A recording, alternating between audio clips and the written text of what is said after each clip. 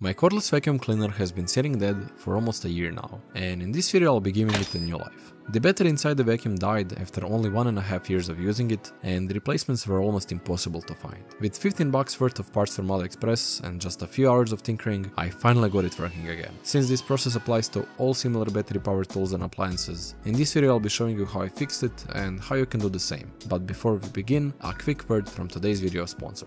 Big thanks to PCBWay for sponsoring today's video. PCBWay is known for their high-end PCB prototyping services, but recently they expanded with 3D printing and CNC milling too. 3D printing is the most interesting service to me personally, and the really cool thing is that they can not only 3D print plastic, but also aluminum, stainless steel and even titanium, which is just on another level. To get your quote instantly, upload your CAD files and select your settings. You can double check your file in the 3D viewer, and when you're ready to order, make sure to click the first link in the description under this video.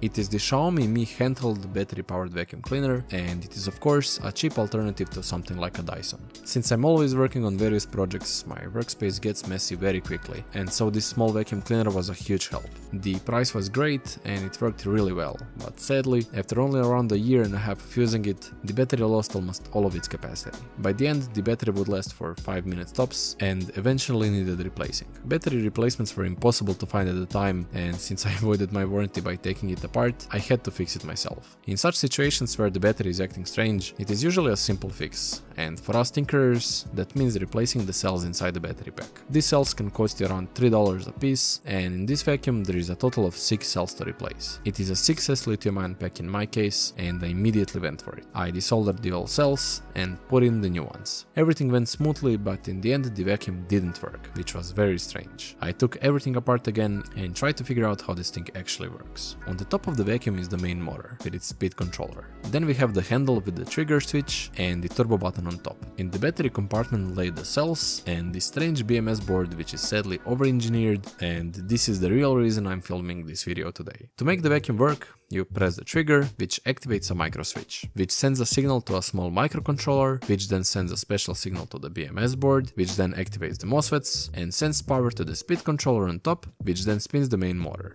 Not complicated at all. In essence, the BMS board is the brain of the whole vacuum, and without it, you can't do anything. As I figured, this BMS board has to have some kind of a tamper protection, since it stopped responding after I swapped the cells. The only fix would be to flash it with a new firmware, but since I'm not inside of a Xiaomi factory, this just won't happen. So I was left with a perfectly fine vacuum and a dead battery. I really wanted to fix it and started thinking about how it could be done. I tried powering up the speed controller, and to my surprise, it worked without sending any signals to it. I just needed to connect my battery voltage to the power wires of the controller and started spinning the motor, which was awesome. The vacuum does have turbo mode as well, which ups the power, but sadly I couldn't get it working since that did require sending data over the signal wires, but I was totally fine with it. The turbo mode drained the battery too fast, so I didn't use it after all. So the plan to fix the vacuum goes like this. I'm going to rebuild the battery with brand new 18650 cells. Since this motor can draw lots of current, the cells need to be high discharge type, and the cells I'll be using are called Samsung 30Q. They can output around 20 amps of current, which is totally fine, and they come with a capacity of 3000 mAh,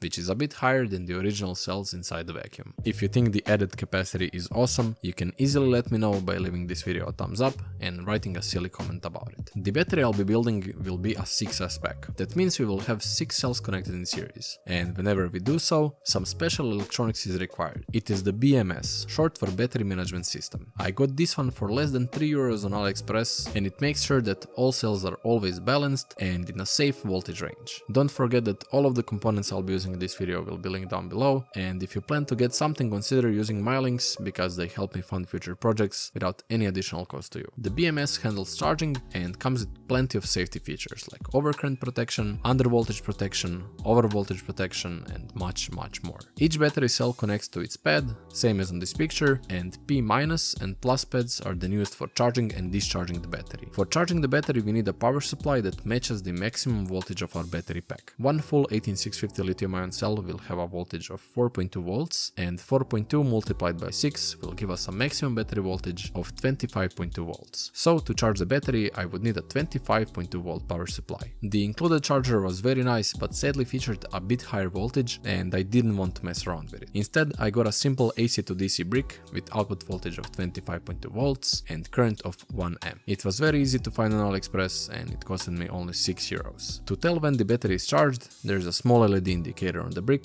which is perfect. At this point we got a new battery, and to connect the charger to it, I'll simply use the old barrel plug that was used on the old PCB. We can charge the battery, but currently there is no way of discharging it, or actually powering up the speed controller and the rest of the vacuum. The micro switch on the trigger board is a basic MOS micro switch, and those can handle around 100 mA maximum. Since my motor can draw way more than that, I'm going to use a Mosfet. To make it look nicer this time, I also decided to make a small PCB which will easily fit inside the enclosure. On this PCB we have 2 pads for the input and 2 for the output. Our battery connects to the input side and our speed controller to the output side. To trigger the board, we have 2 wires, and simply connecting these together will activate the Mosfet and the board will start conducting. The cool thing is that this board can now handle more than 50 amps and you can trigger it with any kind of a switch you want, since these 2 wires don't draw any current, since it's just a signal for the gate pin of the Mosfet. Those are the main parts, and besides that, I'll use some non-silicon 24 gauge wire, some heat shrink wrap for the 18650 cells, some protection stickers to avoid shorts, and 0.15mm nickel strip to connect the cells together. As I already said, all of the components will be linked below, so if you're looking to get something, don't forget to check the description. All of the parts I mentioned can be easily sourced, but this small board was designed by me and there's a big chance you won't be able to assemble it yourself. I will leave all of the files available totally for free, so if you really wanted to, you can, but I wanted to show you that it's not complicated at all, and the same thing can be assembled using ordinary parts. It is a simple N-channel MOSFET with a few resistors and a diode. The 2 thinner wires trigger the gate pin on the MOSFET, which controls the flow of the current between drain and source. The whole point of this board is to be able to switch high currents with small switches. In the previous video on this channel I reviewed this small hot plate and also assembled this board, so if you're interested in seeing that, I'll make sure to leave the video link in the description below. And finally, time to fix the vacuum. Everything is prepared and planned, and I'll start with the battery cells. These are the already mentioned Samsung 30Q cells, but they do look a little used since I stole them from my old electric skateboard, so I decided to freshen them up a bit. I added these protective stickers and new heat shrink wraps, which will isolate them and make sure that there are no shorts. I will put them in the original plastic slots, and at this point this is the time I would usually solder the cells together, which is definitely not recommended. Soldering heats them up, which is really bad for the cells, and a much safer way would be to spot weld them together. I will use a 0.15mm nickel strip in a combination with a battery spot welder. K-weld is set to 25 joules, and I simply put the probes where I want to weld and press the foot pedal to secure the strip to the battery cell. The connections will be done same as on the BMS wiring diagram, and in the end we will be left with the main minus connection and the main plus connection of the battery pack. After the cells are connected, I'll secure the BMS board to the battery with good old hot glue. Now we need to make 7 connections: battery minus, cell 1, cell 2, cell 3, cell 4, cell 5, and battery plus. For the cell connections I will use the 24 gauge wire, and for the main minus and plus I will use thicker 18 gauge wire. The balancing current is really low with this BMS, so 24 gauge wires will be more than enough, while for the main connections we do need to use thicker wires since these will be handling the full motor power. And the BMS is fully wired up. At this point we can try connecting it to a charger or a power supply to see how the battery charges. We can also try to discharge the pack from it, and after testing it, everything looked fine, so I can continue with the rest. I will fit the battery with the BMS inside the plastic shell, and you can see that the P pads are facing the left side, which is perfect. Now I can secure my Mosfet board with some hot glue and connect the input pads to the P plus and P minus on the BMS. For the battery itself, there is only one more thing to connect, and it's the charge port. I'll take the old PCB and solder the wires to the charge connector. This thing can now be glued inside the shell, and the charge wires can be connected to the P minus and P plus pads as well. The whole battery pack is done, and we are left with 2 thick wires for the speed controller and 2 thinner wires that will be used to trigger the Mosfet. Taking a closer look at the trigger PCB, I can cut all connections from the actual microswitch and solder my own wires to it. Now I can put it all together, and the last connection would be to connect the speed controller power wires to the output of my Mosfet board. After that's done, it's finally time to test it out.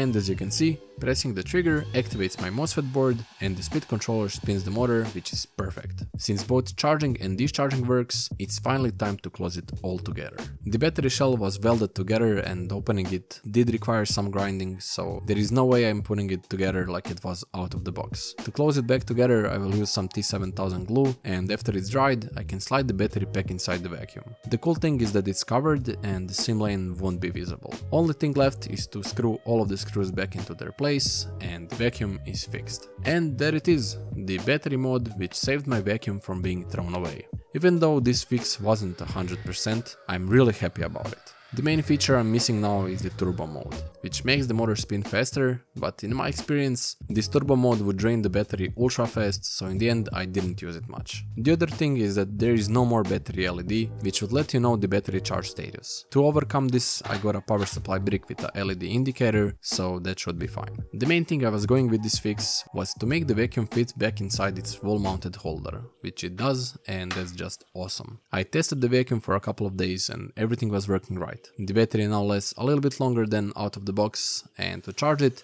it takes around 3 hours since the battery is 3 amp hours and the charger output is 1 amp. The datasheet of these cells say that this can be charged a lot faster, so in the end if I decide to go for it, I can easily upgrade the charger to make the batteries charge faster. And that's it. I'm really happy how this turned out, and I'm really happy that I finally got the time to fix the vacuum. These kinds of videos are really interesting to make and I really hope you enjoyed watching it. If you did, let me know down below and don't forget to leave this video a like. If you want to see more similar content, take a look at some of my other videos and don't forget to subscribe so you don't miss the next one.